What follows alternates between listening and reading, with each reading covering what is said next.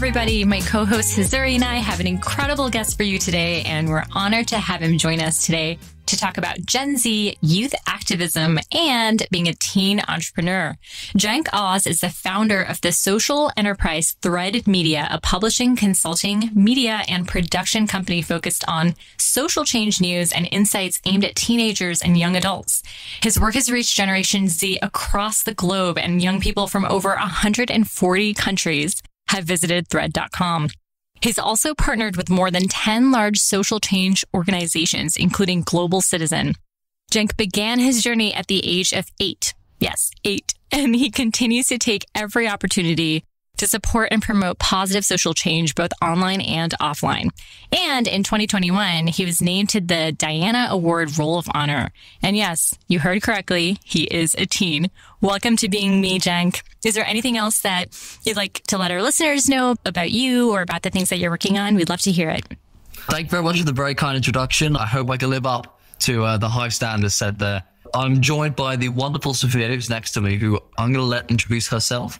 Hi, yes, I'm a senior writer and a specialist editor here at Thread. I actually also focus on work that partners with our Gen Zers across the globe through exclusive articles and live interviews that tell the inspiring work that they're doing to make the world a better place. Amazing, Sophia. So happy to have you joining us today as well. Well, there's clearly a lot to talk about, so let's talk. We usually start our interviews by asking our guests to share a little bit about what they were like as teens. So, Jenk, since you're still a teen, we wanted to ask you a little bit about your passion for being a DJ. How did you get started with that? And what is it about being a DJ that appeals to you? Well, a weird kind of story. As much as I like to tell her she's not very cool, my mum was actually a DJ. And I think that's where that kind of came from. When I was around 12 years old, I think I got like the little mini decks. And I started downloading music and started kind of playing music, trying to learn how to mix. And then after a couple of years, we got the big decks, the big boys, which now sit downstairs, and we hooked them up to an obnoxiously loud speaker system. And that's what I do on my Saturday nights now. I just really, really enjoy it. I think it's quite good fun. And I love music in general. And I find that the music that I enjoy listening to, I can now basically make, which I think is probably where the amusement comes from it. That's so cool. Yeah, that's really awesome. Sophia, can you tell us a little bit about what you were like as a teen? As a teenager, I don't really have much to say, if I'm being honest. I definitely was very focused on kind of figuring out who I was and what I was interested in, which at the time seemed to be languages and traveling. That kind of was my passion as a child, and it's definitely followed me into my life today. And yeah, I just love meeting people. That's probably my favorite thing to do in 2022. I love that. I'm so happy that we're getting to speak with both of you. Jenk, you started your first startup, iCoolKid, when you were only 8 years old, and you were named the youngest CEO in Britain. I have to ask, what was that experience like to be at the center of so much media attention at such a young age, coupled again with the responsibility of being part of such a high-profile media startup? I don't think it really ever sunk in almost. And to be honest, I don't think it has quite yet, to be honest. It was very kind of surreal and weird, and it almost felt like, not normal in the sense, but it was weird. Like, I didn't feel like I was someone special or famous. I just felt like I was me, and I was kind of developing this idea that I had, and it just so happened to be through a kind of a website. And it felt kind of weird seeing people write about me and seeing there was interest in what I was doing. To be honest, I still think it's quite weird that people take interest in what I do. I think it's quite surreal. You're an interesting guy. I've been with Jenk for about 3 years now, working alongside him. I've been there since the iCoolKid days as well. And I think he's underselling himself a little bit there. It was definitely a very, very impressive venture for a boy of his age. It was definitely really emblematic of Gen Z as well. It was kind of the first foray into that sphere. Yeah, it was really great to be able to experience that as well. I'm sure. Do you ever look back at things that you thought about or your perspective back then, now, present day, and wonder, oh my goodness, if I were going through that now, my perspective would be different, or I'd be thinking about it differently? I'm just curious as to what that reflection has been like for you. I think just through the kind of the time that I spent kind of around people, learning from people, kind of developing this idea, I've learned a huge amount. But I also don't think there's much that I would do very differently. I think that at every moment where we've made a decision, I feel like that was the right decision at that moment. So there's nothing that I would particularly do differently. And I don't think that my idea would have gone hugely different if I'd kind of gone about it in a different way, because I think that the idea is really what drives it, and the idea doesn't really change. That's so fascinating to hear. It sounds like you really stayed true to what the idea was, and that was kind of the core of everything. Well, yeah, I really hope so. I think so. So that brings us to your current startup, Thread. Can you tell us where the name Thread came from and how you kind of came up with that? Can you also tell us a little bit about the mission of Thread? Yeah, sure. The name, I think sure it was actually here when we had that little brainstorming session. I remember on like the whiteboard, we put lots of kind of small one-syllable combinations of letters down. Something catchy. And yeah, something catchy. We thought Thread was really cool on quite a lot of points, because the whole point of Thread initially was really to draw out a community of like-minded people to enact positive social change on a global scale. So the word thread really worked for that, because it was almost like a thread of a community. It's like a thread of social change that runs through everything. So, I mean, we could go on for ages incorporating the word thread into every sentence, which I think we do quite often. I love that. I think that it kind of works after a while. We like it in short, kind of punchy, catchy, and it kind of encapsulates the community aspect of Thread, which we're kind of moving on to the second point of your question. The goal with Thread is essentially, we realize that there needs to be change in the world. And I don't personally believe that one single person is going to make that change, but that change is going to come about where lots of people enact positive social change on a local scale. And when local change happens on a global scale, all of a sudden you have global change. So the idea with Thread is to inspire, impact, and motivate the most amount of people across the world to enact that local change. And we really hope that that is what we're doing. Well, that's the goal, at least. I want to come back to something you just said about lots of people coming together to create that change, because we know that Gen Z is a very social impact focused generation. And one of the top issues for them right now is climate change. And I know that you've been very active in this space, and you joined Dr. Jane Goodall on the stage at the COP26 Climate Summit in Scotland. Can you share with our audience about how they might also get involved in pushing the needle forward on climate change? With climate change, it works almost in the same way that I think all social change works. And we like to think of it as a 6-step process almost. And there's a story about the 6 steps on Thread somewhere kind of in the backlog now. But effectively, the first step is you lend your money, in the sense that you buy with brands who you align with. You buy with brands who show the same moral compass and the same ideals and morals and kind of ethics almost that you want to associate yourself with.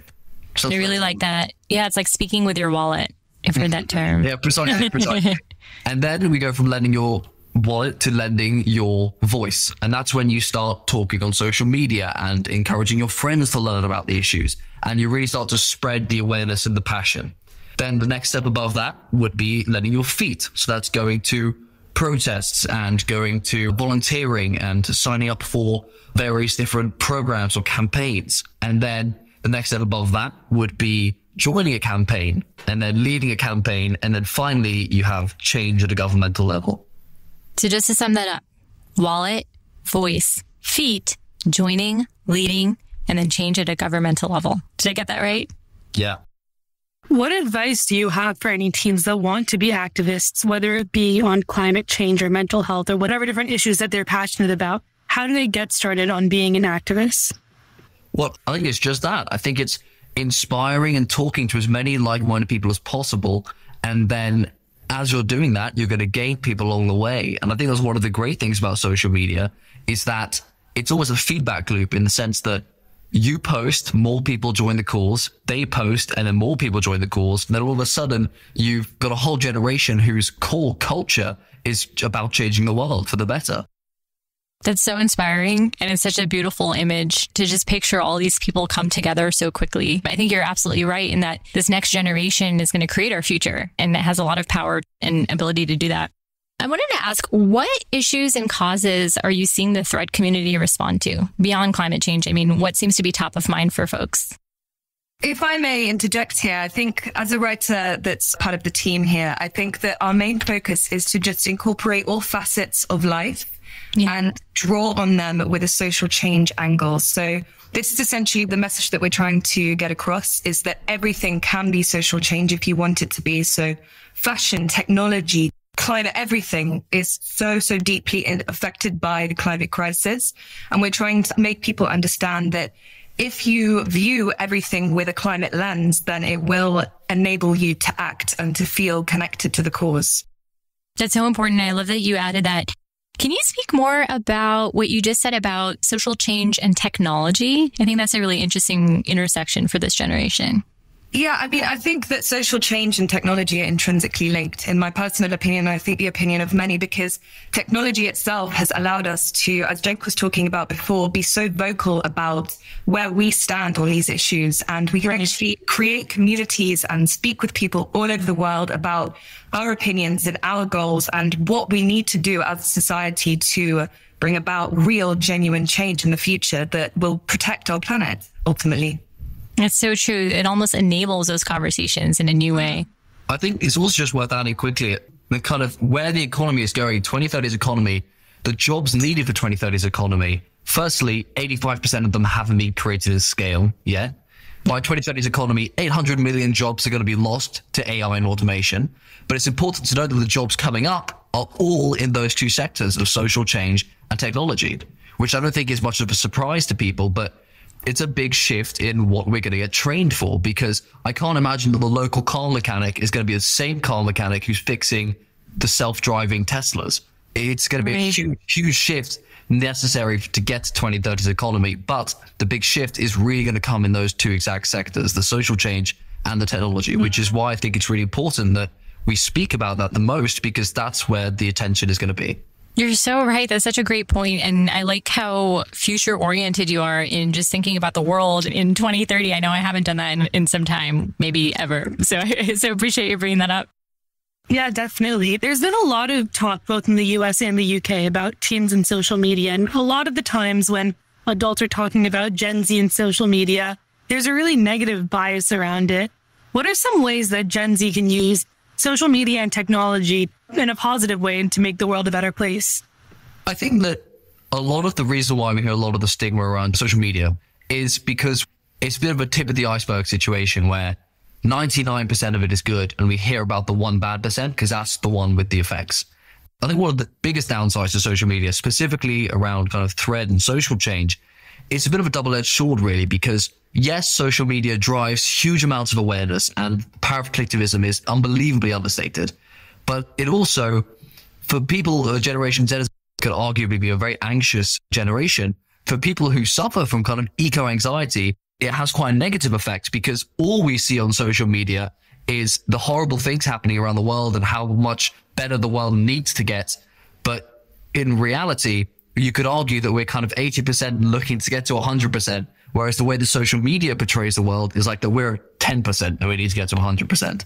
So that causes quite a lot of people to have quite kind of bad eco-anxiety around kind of the state of the world. I think it's also about finding a balance. I think there's a real positive about social media and its ability to, as we talked about, enable these conversations. But it's also about making sure that you are allowing yourself time away from it. As you mentioned, Jenk, just now, the amount of information that young people are privy to in 2022 is absolutely insurmountable. We cannot even fathom what it's doing to our minds. And it is really anxiety inducing. It can be really difficult to constantly be in tune to what's going on in the world, whether it be good or bad. So it's just about making sure that we are giving ourselves a break from it while staying involved. I love that idea of both giving yourself a break and also staying involved. I'm curious, a question for both of you. Do you have any recommendations for how teens might think about using social media to get involved, not only to share their voice, but then also just use social media in a positive way that leaves them just generally feeling better instead of worse? So for me personally, it's been a long time in the making, but I've kind of curated my social media feeds to be about the things that I'm passionate about. I think, as I just said, there's so much information out there and it can be super overwhelming at times. So if we just choose a single topic that we want to be actively involved in and to have that come up on our feeds, that can be really great. But it's about not allowing ourselves to get really sucked into it. And we can do that by limiting screen time is kind of the go-to that I do on a daily basis to protect my mental health and just to make sure that I am allowing myself a real mental shutdown from these things. I don't know, do you have any advice? Well, I think just a kind of the question, although I am definitely not advocating for running away from the problem, I think that there are a lot of social media platforms which are less used, but really, really kind of don't have the same kind of anxiety-inducing effects. These digital kind of campfires, places like Discord, Geneva, Reddit especially, are places where, and the way I like to think about it is, Twitter and Instagram and Facebook, you follow one person who talks about everything. And the focus is the person who's talking. Whereas on Reddit and Discord and Geneva and IRL now, and even Clubhouse, the focus isn't the person, the focus is the topic. So you end up having a lot more engaged people, genuine conversations, not to kind of belittle TikTok and Instagram, but on TikTok and Instagram, you're kind of scrolling almost mindlessly. Whereas on Reddit, people are really there to talk about the reason you're on Reddit. There's a lot more engagement there, and the same applies for Discord. I think that it's a great place for kind of Generation Z to be. And I feel like you solved quite a lot of issues in social medias like that. It also quite strictly moderates. I think Reddit and Discord, they have moderation services, which eliminates the risk of fake news, which can be very, very prevalent on the likes of Instagram, TikTok, and Facebook.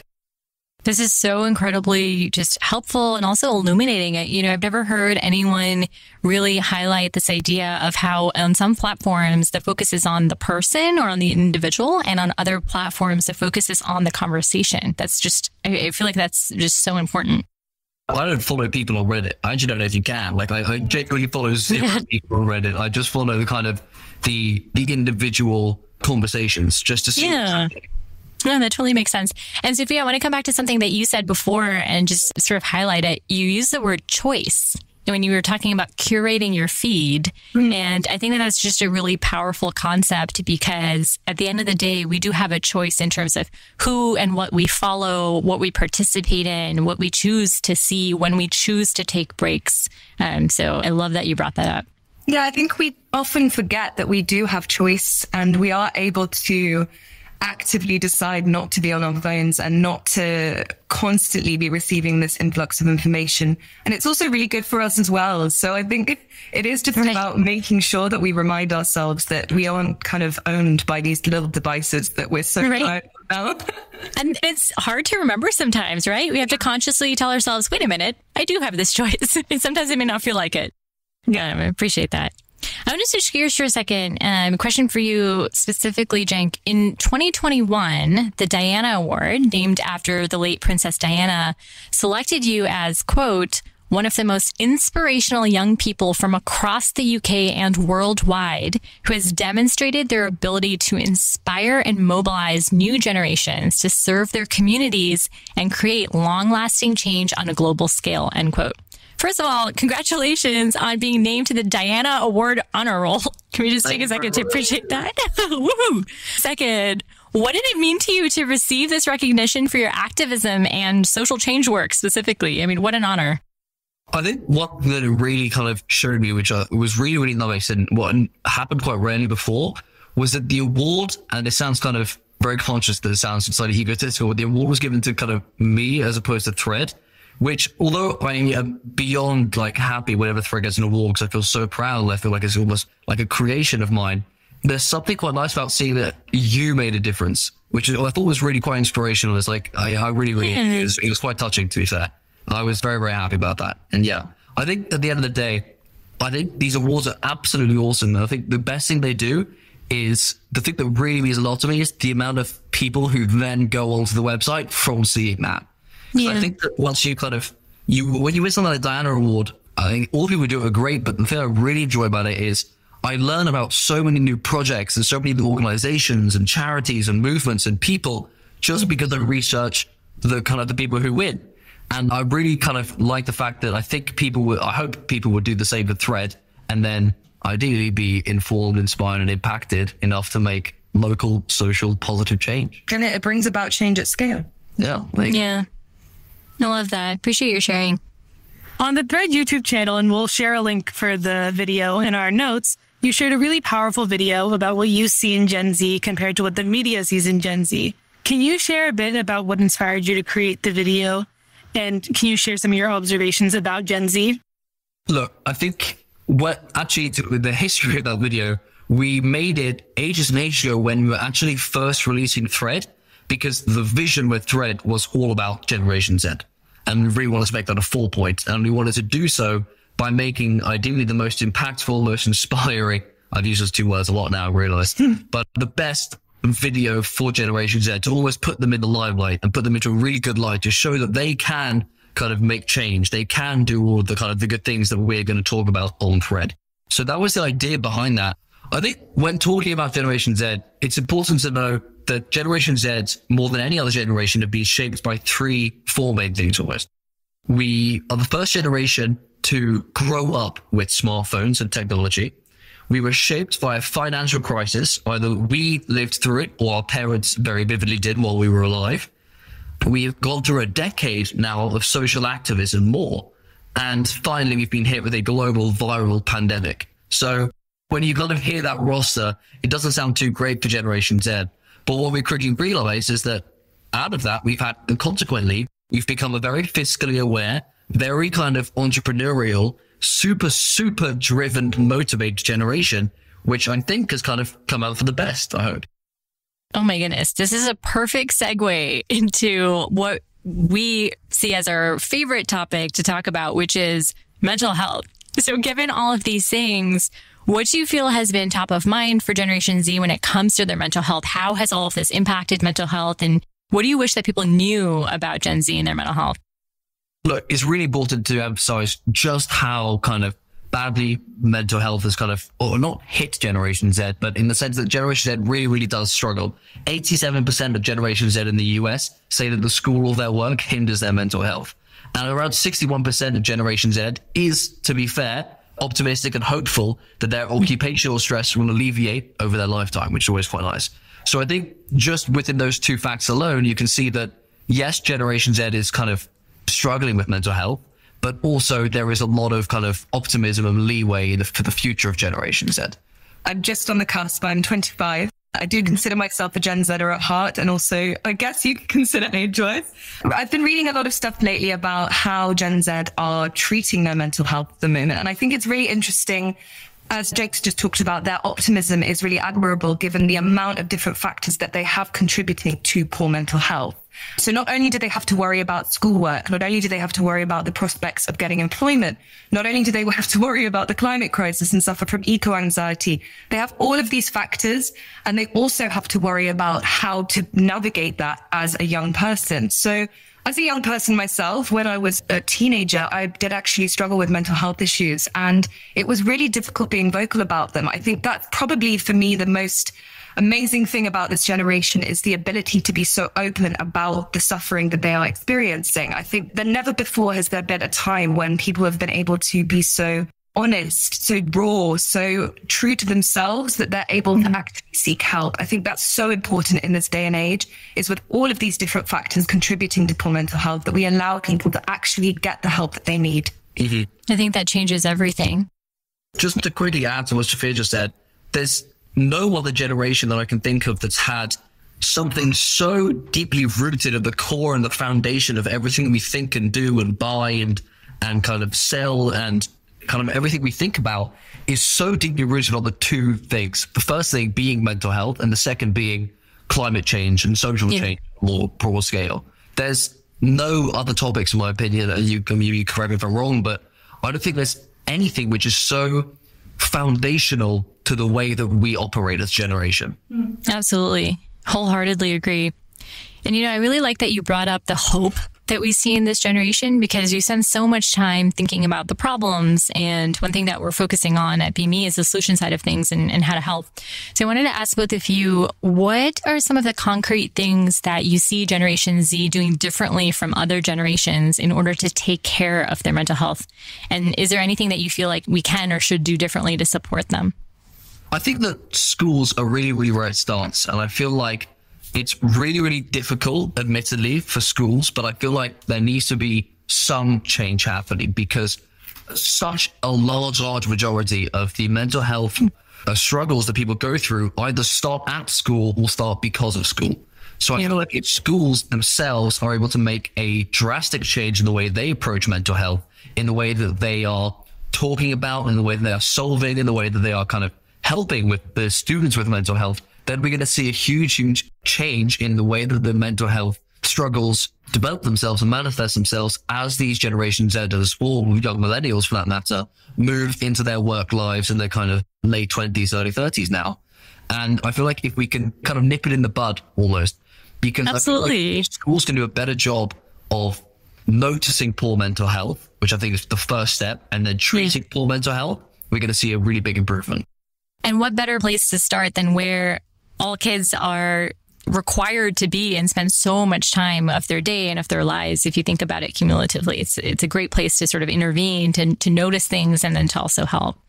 In cases where the responsibility may not necessarily be able to learn others to notice these things, it's actually very interesting. A lot of Gen Z, in fact, 80% of Gen Z responded to a survey saying that they currently use self-care as a way of tackling their mental health issues. And that can kind of incorporate anything from a relaxing bath to exercise, to reading a nice book, spending time with loved ones. It's just really nice to see that Gen Z is so in tune with the things that actually are able to bring them out of these moments. And of course, that is not always the solution. There is therapy, there is different things that they can kind of go towards, healthcare, wellness. But yeah, self-care seems to be kind of the reigning factor for like personal growth and development. Definitely. Talk to me more, Sofia, about self-care. What do you see that Generation Z uses in terms of self-care? What types of practices do you see that people do? Well, yeah, I'll just jump in and say that most respondents kind of said that mindfulness is something that they practice to help with mental health. So 50%, in fact, of that survey said that they use mindfulness. And mindfulness, I know that when you think of it, you might think meditating, but it applies to quite a lot of different things. I personally practice yoga every single day, and it's been incredibly healing to my mental health. Again, exercise, going for long walks, being in nature. I've spoken to a lot of activists around the globe for interviews for Thread. And when I've asked them the question, how do you navigate activism without letting it overwhelm you? They always say, return to nature, go hug a tree, go lie in the grass. I know it might sound really obscene, but actually it's a really, really beneficial way to just remind yourself that it isn't as overwhelming as it can sometimes feel. You can just return to your roots, and you can just remind yourself that the earth is beautiful, and that sometimes that's enough.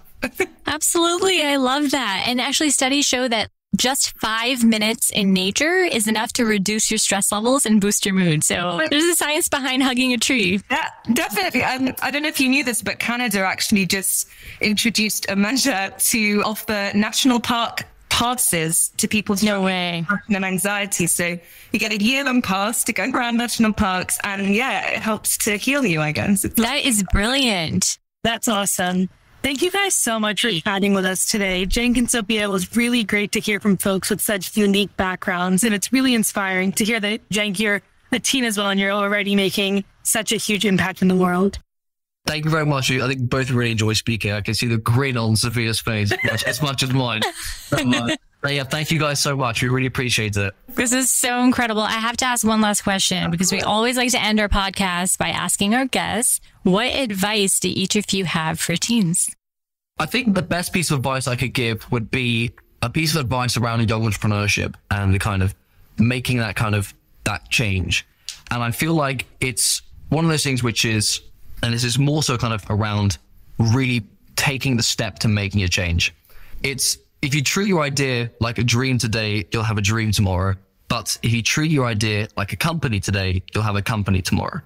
Now, although the quote is talking about a company, I think it relates to anything. It relates to that shift in mindset between taking something from an idea to a reality. And it's setting out a plan, a tangible set of steps in which you're going to follow in order to really turn your idea into something tangible. That's such valuable advice, I think, for everybody, to just put things down on paper, figure out what the steps are that you need to take in order to achieve some of those goals, and also break them down into small steps, right? Everything doesn't have to feel like a mountain, and it starts with taking that first step.